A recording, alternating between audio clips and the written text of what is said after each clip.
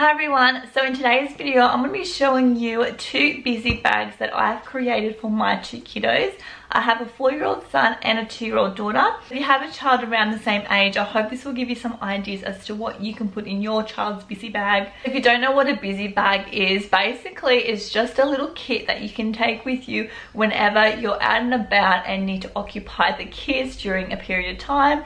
So for example, this could be used in the car while you're traveling or at a restaurant or even waiting at a doctor's office for your appointment. You could even pull it out on a rainy day when you are stuck for ideas for more activities to do with the kids, because I know how it is as a mom when it's raining outside, you can't take the kids out and you've played every board game, every puzzle, everything in the house. This is a kit that you can bring out for those reasons, and it will be things that they haven't seen for a while, so hopefully they'll get excited when they do see the things inside.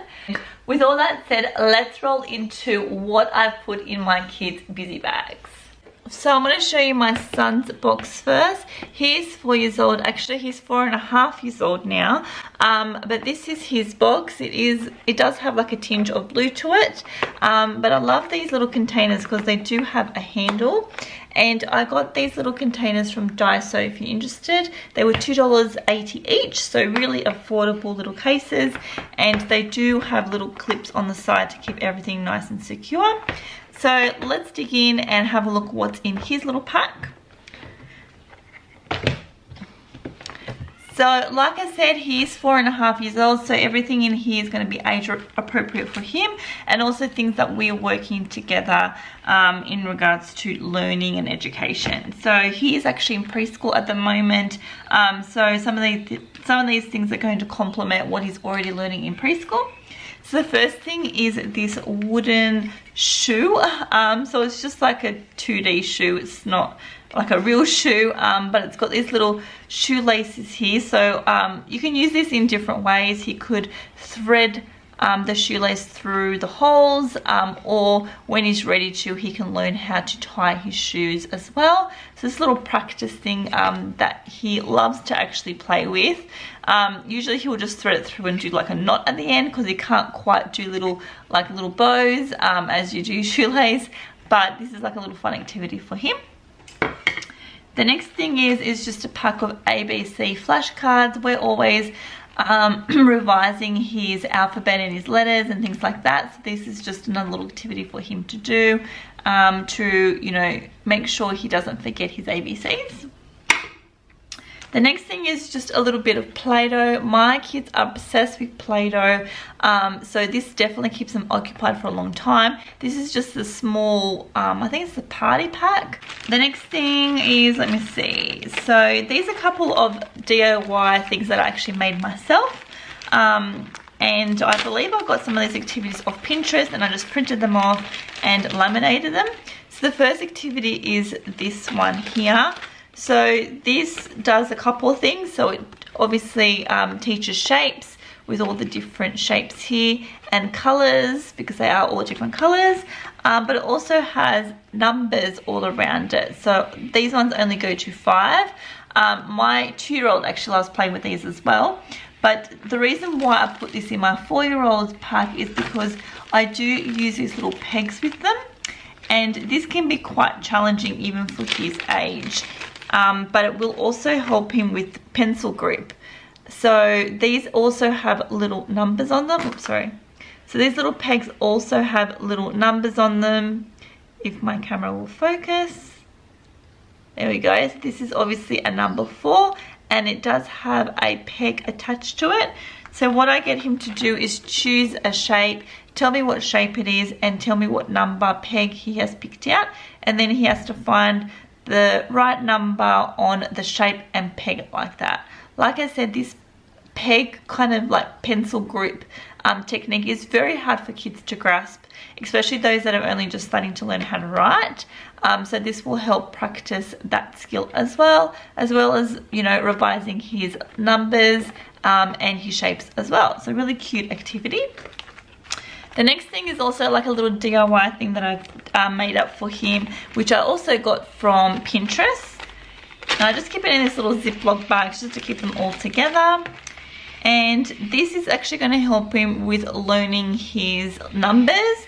but not only learning them by recognizing them, but also learning them by writing them. So if you can see, these go up to, I believe, 10.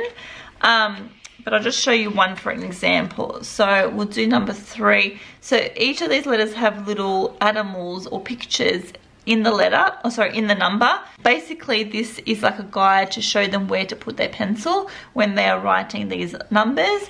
So they start from there, they join it up to the next animal, and then to the last animal to do the number that they are trying to learn. And so for this reason, I have also added just a pack of dry erase markers, so he can choose any colors he likes and do this for this activity here. And like I said, he's got all the numbers up to 10, so he can practice as many as he likes, and then you can just wipe away the markers and do it again. So a really good DIY little activity for him to do. The next thing is this little Paw Patrol magic ink pack.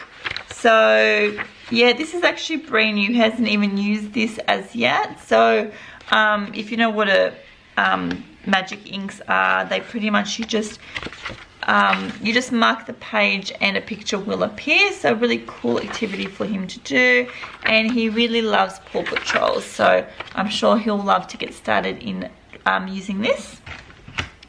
The next thing is just a little simple puzzle. So this one only has this one only has 3 pieces.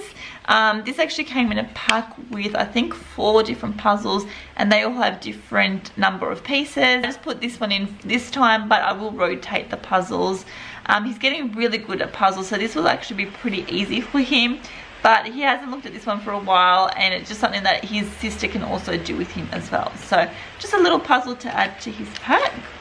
The next thing is this Corolla alphabet and number pad. So this is just something that he can do, again, to keep practicing his numbers and his letters, something that he's already doing in preschool. But yeah, you can just continue on with practicing that. And obviously he needs a pack of pencils in order to use this. So I've also packed a pack of pencils for him. I'm sorry if you can hear the rain outside. It's just started to pour down again. And the last thing is just a colouring book, because you can't go wrong with a colouring book. This is a Dino Track book, and he was really obsessed with this show when it came out on ABC Kids, but I don't know if they still air this. I haven't seen it for a while, but anyways, he still has this colouring book that he can still use up. A couple of pages have been coloured in already, but there's plenty of pages that have not.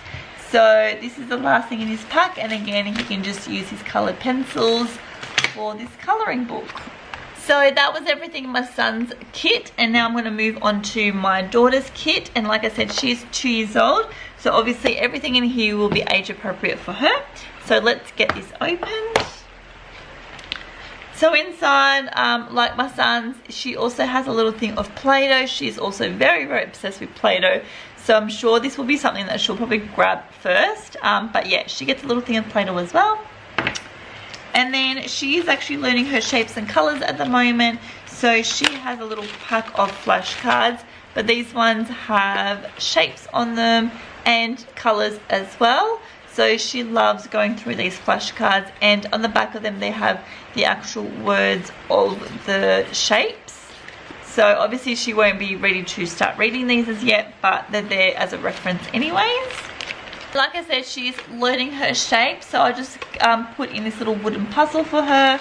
The shapes are in this little baggie here, so she just has to find the correct shape to put into the puzzle board here.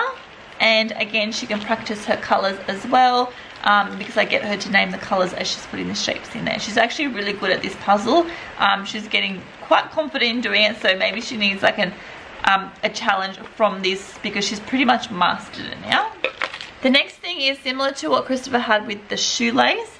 It's just this weaving activity, but this one's just a little animal. It's a little bunny, obviously, and you just get this little shoelace and she can just weave through the holes like so. It's really good hand and eye coordination activity for her, and she really loves the picture of this bunny, so she loves playing with this.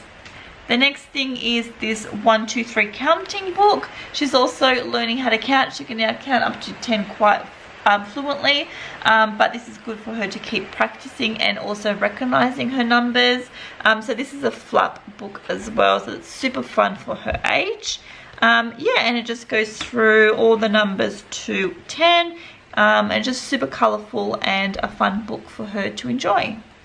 The next thing is stickers, because she is obsessed with stickers. My son is not so fond of them. I mean, he will play with them if they're there, but he doesn't ask for them, where she will ask to play with stickers.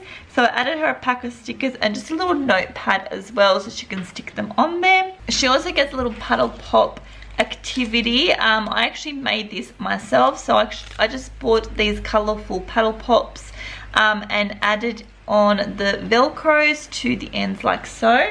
And she can use this in any way she likes.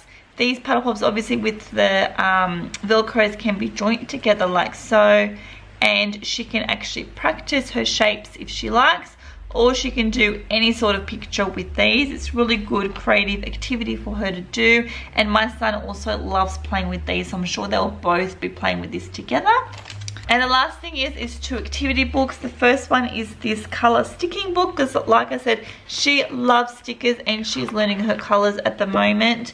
So this is a really great book because there's blank pictures on each page. So she has to find the correct picture in the sticker section and stick it on to those blank sections.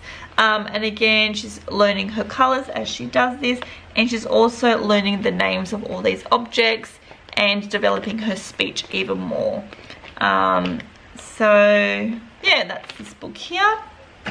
And the last book is a Paw Patrol coloring book. She also loves Paw Patrol so much, so she gets a coloring book. She's done some of this already, and she just loves this show and loves coloring as well. So she gets a little coloring book also, and of course with a coloring book you need to get some pencils.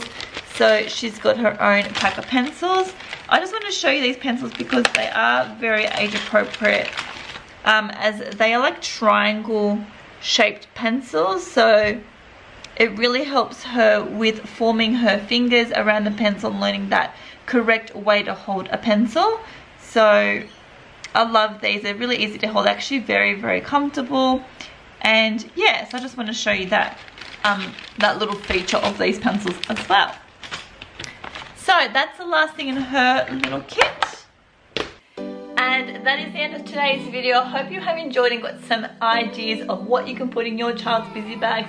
I'm constantly switching these up, so if you want to see more of these, definitely let me know in the comments below, and I'll be sure to make some more videos showing you what other ideas you can put in these bags. And please feel free to go through my channel and have a look at the other content that I have on my channel. I do lots of hauls, mummy and kid related videos, so if you're interested in that sort of content, please do subscribe down below. Click that red subscribe button. It's free to do so, and I'd love to have you follow me on my YouTube channel, so please do subscribe and thumbs up if you've liked this particular video as well. Thanks for watching everyone. I hope you all have a lovely day, and I'll see you in my next video. Bye.